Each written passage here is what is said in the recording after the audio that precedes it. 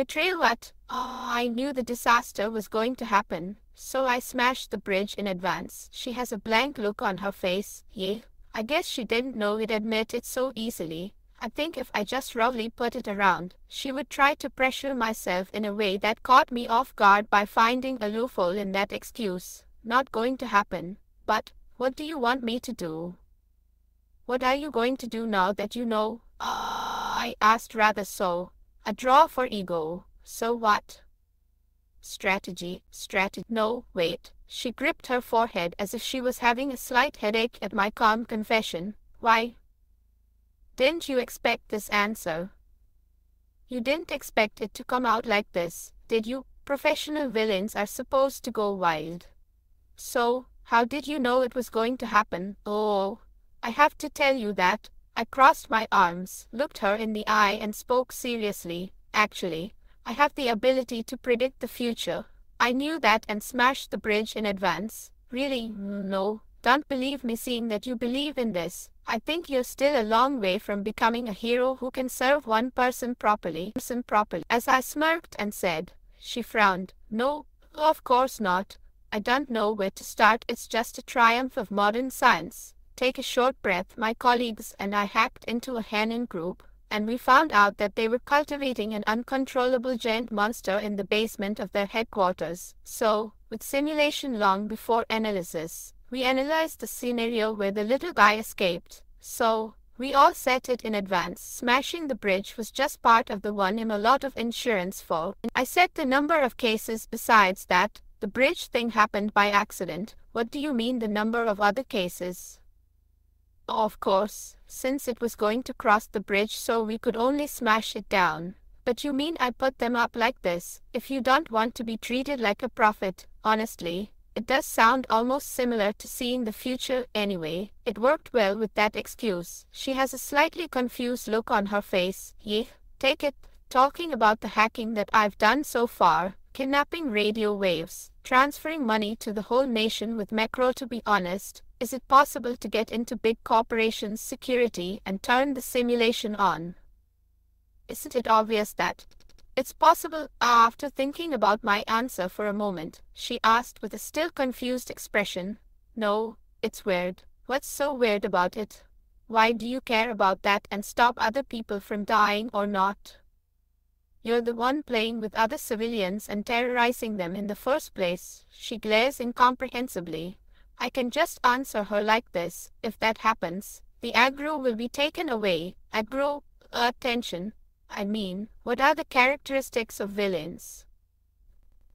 This is all for attention. Is it called the greatest misfortune of the greatest number? I'm trying to give more people despair through terrorism. But will people pay attention to me if it happens?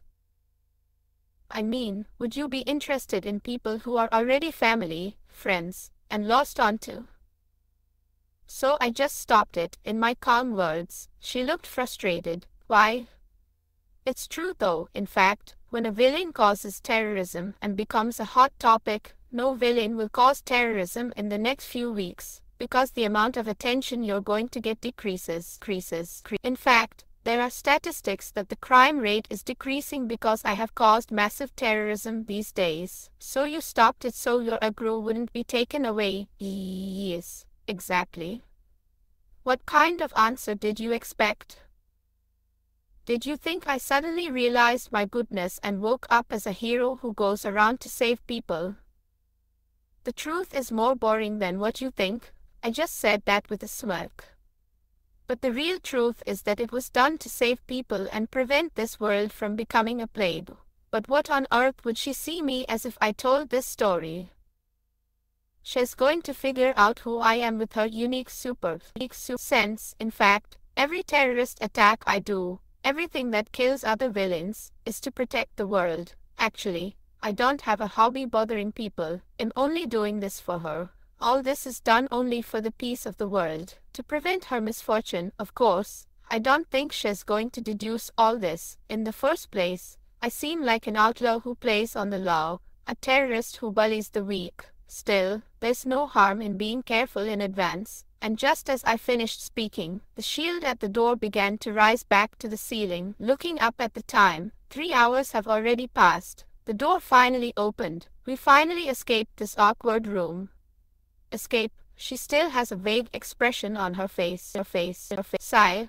I should say something. It's so frustrating. And whatever I do, I'm an outlaw and a terrorist who plays on the law in the first place. So I'm a villain. I'm adding that since you seem to have strange thoughts, so don't doubt me. I'm definitely a villain. I feel like you've been trying to drive me into a black hero for a while. I'm shocked. I don't think I've heard Stardust believe in the good in human nature. Why do people keep trying to whitewash me? Her expression when she heard me seemed more suspicious, so I gave up thinking.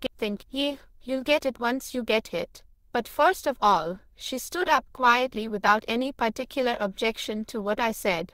Well, first of all, what I'm saying is logical. Are you going to sit here and do more of the doubting? But how did she suddenly become interrogated, and I feel like I'm making excuses?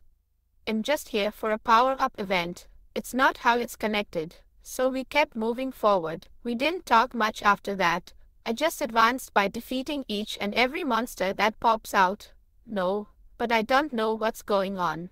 It's like a hero and a villain are exploring the underground together. That's what I suggested. But it's a strange picture. She doesn't attack me because she knows I can run away immediately. I'm just watching as if I'm trying to figure out what I'm going to do. I don't want to attack her in the first place, so I don't. It's normal in the world that villain attacks heroes stupidly. But why the hell should I?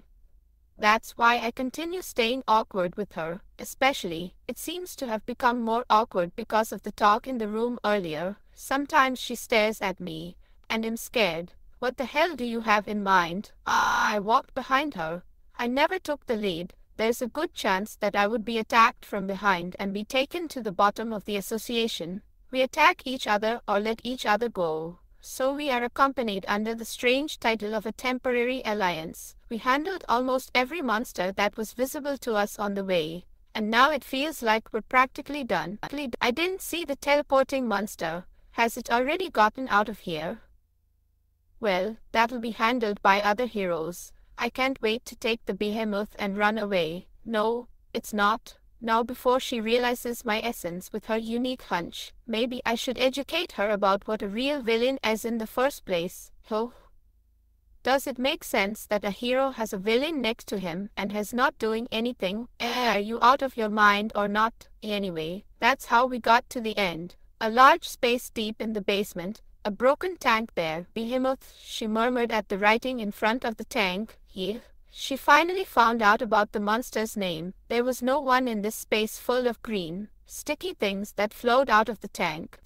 There are only a lot of broken computers and papers scattered around. I guess all the people who were studying here ran away in advance. You did a good job running away, people. Anyway, we also went to the room next to this place. The ceiling was high, and it was smaller than the water tank earlier, but it was still spacious. In the middle of this room, there was something like an incubator, little black tentacles in it. Sigh. Finally found it.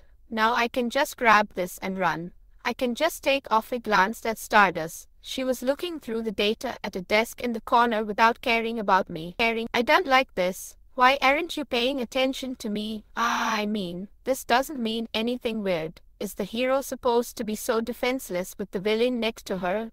A true hero should always be wary of villains. I don't know how she can trust me and let me act so freely. Why are you so fearless? I can't let her be like this. I was supposed to run away with Behemoth when she lost her attention on me. But I should teach her the bitterness of the world. With that determination, I slowly approached the incubator. It's showtime. What is this? Looking at the incubator in the middle of the spacious room, she muttered, "This room at the very end of this secret lab." Inside, there was a seemingly suspicious incubator, and the black tentacles in it. Perhaps this is what the Henin group wanted to protect the most. Looking sideways, Agostic was looking at the incubator with a very interesting look. "Don't touch it. I'm sending that to the association first." Yeah, of course. He raised his hands up while smiling as if he wasn't going to do anything. As she saw him like that, She remembered what happened in the room earlier. Even though he lost all his strength and was helpless, he handed her the bandage and didn't even touch her. He said he knew everything and smashed the bridge. But it wasn't really about saving people. His words, which he added, "am a villain, so don't doubt it." It all comes together. She became more clueless about Agostic. He is definitely a villain. Villain is an outlaw who plays on the law and causes terrorism against people. But why? Why does she feel like everything he says is to hide the truth of something? Why is she not really wary of him when she's next to him? Why do I keep thinking like this? She shook her head and shook off her thoughts. First, let's focus on what's in front of them. She headed to the desk in the corner of the room. There's probably information about that here. And she found out a report on that Ritvanen behemoth when she was reading the explanation. Exactly. When she's off guard, from the side of Agostic, a low voice can suddenly be heard. "Wake up, behemoth." The crackling sound of something can also be heard. Stardust looked back hurriedly at the sudden event. The whole situation was already over.